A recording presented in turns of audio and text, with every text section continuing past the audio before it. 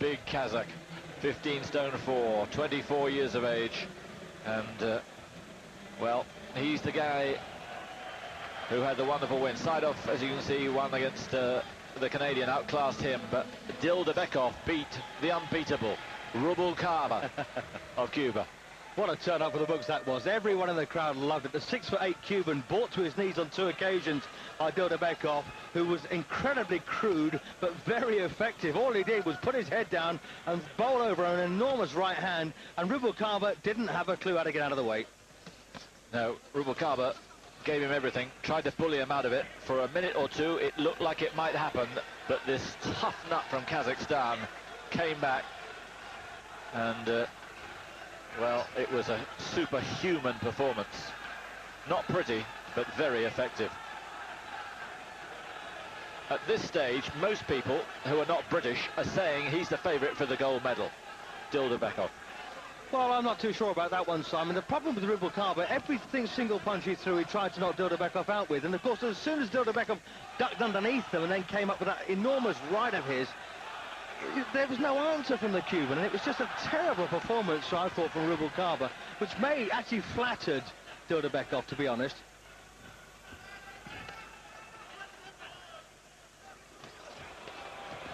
Oh, that's nice work there from the Uzbek, but how on earth Dildabek got the points through, I have no idea. Well, it's not cynical. The judges have been pressing the wrong buzzers, and it seems to me on a couple of occasions here. There's no political bias, they've just blatantly got it wrong. Anyway, back to the fight. And that was a good performance, beating the Canadian Art Banowski, outclassing Banowski, who, to be fair, was probably in over his head anyway.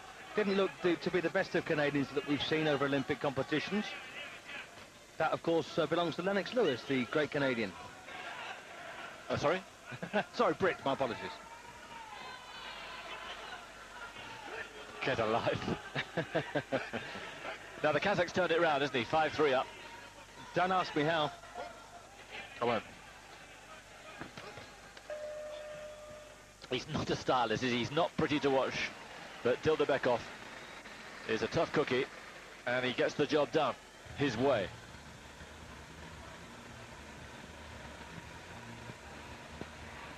And the crowd, of course, anticipating something huge here, because don't forget, Audley Harrison has been the heaviest supported boxer so far in every single day of these games, and that includes the Australians.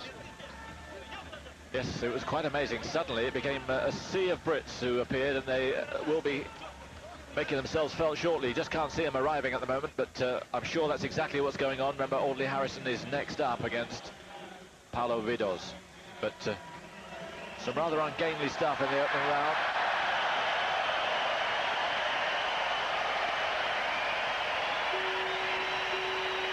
Huge roar going up. I sense it might be the result of a basketball match which has been happening earlier on. Yeah, the Australian women, of course, winning earlier against Brazil. Oops, well, they both ignore the referee here, these two. They can't hear so much applause from the audience about that result, they didn't hear the referee's instruction.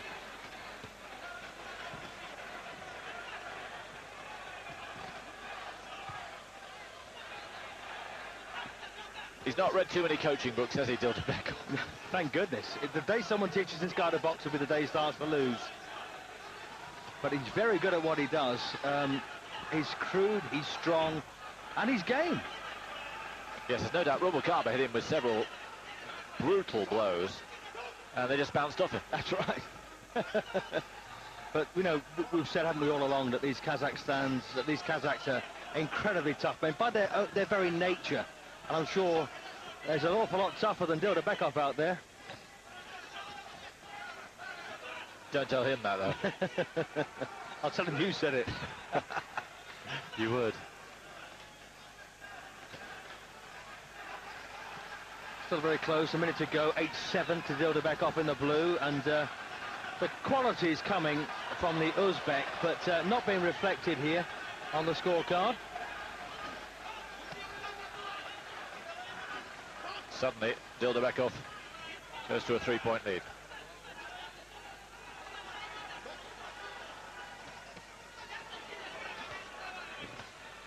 And And again, doing what he did against Rubalcaba, although not with the same degree of crudeness. He's an ox of a man.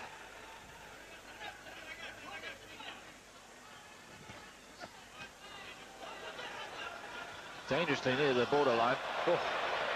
And Saidov vents his frustration. Well, a big miss there from Dildabek, scored.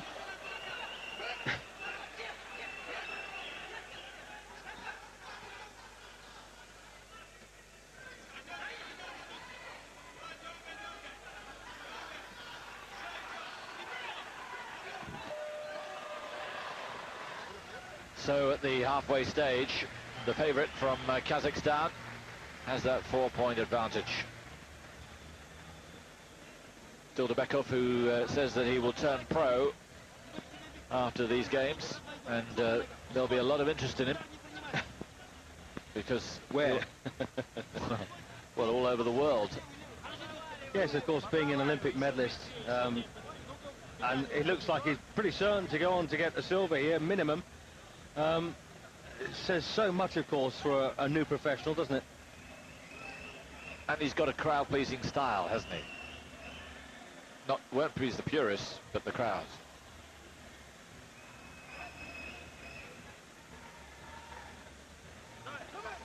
It was a kind of a rocky performance, wasn't it, Dildabekov against Rubalcaba? Oh, absolutely. Yeah, you couldn't have written that in a film script, could you? And not for anyone to believe, anyway.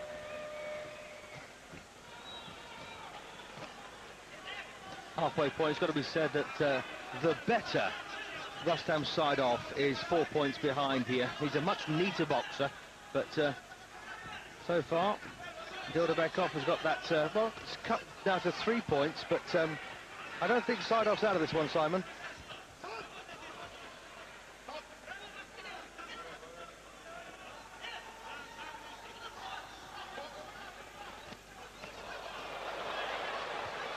Huge roar as Dildabekov unleashes. And the crowd getting a bit frustrated with the referee. And here is a monumental effort from this brutal man from Kazakhstan. Look at him unleashing here. Well, the gum shield there, offside off, knocked out, but he put it back himself without having it rinsed. Well, the referee there warning Dildabekov for slapping, and he did a lot of that against Rubalcaba, of course, but got away with it every time. Yes, he breaks every rule and defies logic to a certain degree.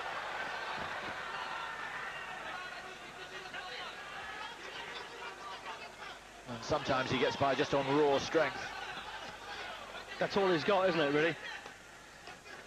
But he's got plenty of it. Oh, absolutely, yeah. And it looks like we're going to be saying goodbye to Mr. Saidov here. 8 points behind.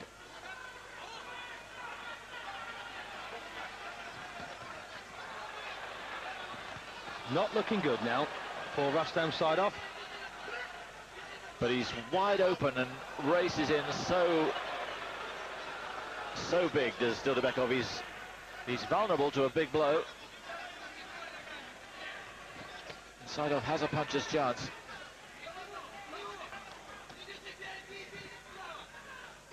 But of course, as we saw against Rubalcaba, those bombs from Rubalcaba landed on this Dildabekov's face, and it didn't make much of a difference, did it, Simon? It didn't.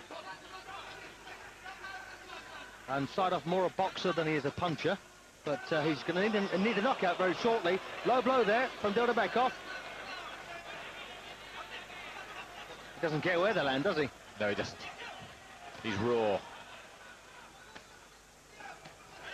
Very unpredictable, of course, as well, which means that the opponent can't read him at any point. Took a big right then, and just leant on Saidov as if to say, that didn't hurt me at all. Well, public warning now against Dildabekov. He wants to be very careful. He's slapping all night, and he can find himself getting chucked out here. Oh, nice uppercut. So 2 points automatically for Saidov because of the public warning. But I fear he's too far behind to turn this around on the point system. Big round for the man from Kazakhstan. And Saidov now needs a knockout.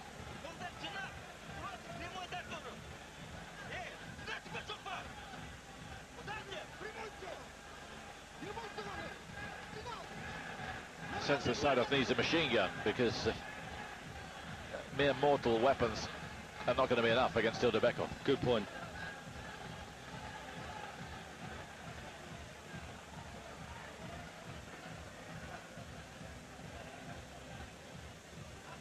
Some of the crushing action from round 3.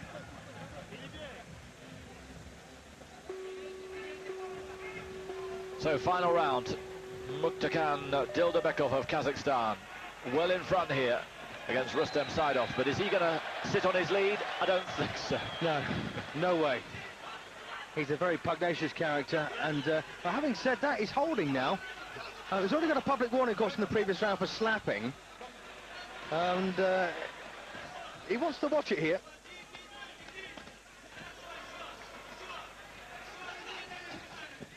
And it's unthinkable that Saidov could find the punch to put Dildabekov out of this one. Well, the corner's been thrown out now. Dildabekov's corner has gone. And so, has Saidov. Well, they can have their own scrap. It'll be like a tag fight. Yes. Behind the scenes. You're on your own, boys. Well, they've got another corner man, of course, but they must leave the arena completely. Good shot from Saidov. But he's running out of time now. He's got to land one big one to finish it off. Oh, that was enormous. Oh, and again. Well, coming back strongly now here, Simon. But, good effort. Still needs to knock him out. Oh, and get a big right from Dildabekov. He's hard. He looks hard, doesn't he? He does. He's taken some big shots here in this 4th round. Saidov has had a good time. Oh. Saidov there showing a very good chin. That was the best right hand I think that Dildabekov's have landed so far in this one. He's landed plenty of them. Yes. But that was a clean one. Both got good chins.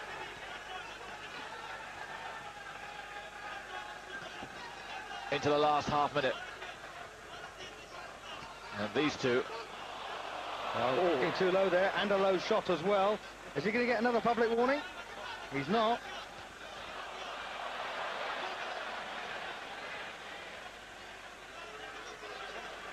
I don't know what the referee's doing getting in between them. He's ruining Saidov's momentum. And Dildabekov looks nearly out on his feet. He can take punches, but he's nearly worn out. Then he took a big one there, didn't score, nearly put him away.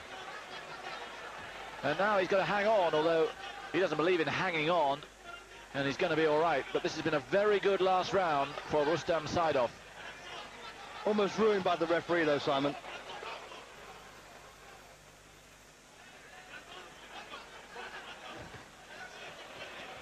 Brutal fight. But it's all over. And Mukhtarkhan Dildabekov has taken it. Although Saidov thinks he's won, waving his fist around in the air, thinks he's won it.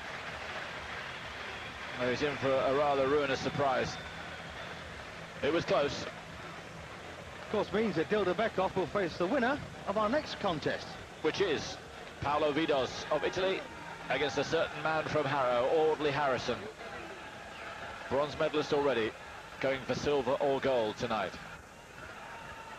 Well, he will go for a chance for silver or gold in 2 nights. For a chance for the final. And our first finalist from Britain since 1968, Chris Finnegan. Dildabekov takes it. Mixed reception. A lot of the crowd think that Saidov won, and yeah, for me, I scored it pretty even. Yeah, he was certainly the better boxer, Saidov, but Dildabekov the more effective of the two. Well, Dildabekov it is who faces the winner of our next contest featuring Audley Harrison and, of course, Paolo Vidos of Italy. Interesting to see how many Brits have made it through here to the exhibition centre. I know a lot of our commentators on Eurosport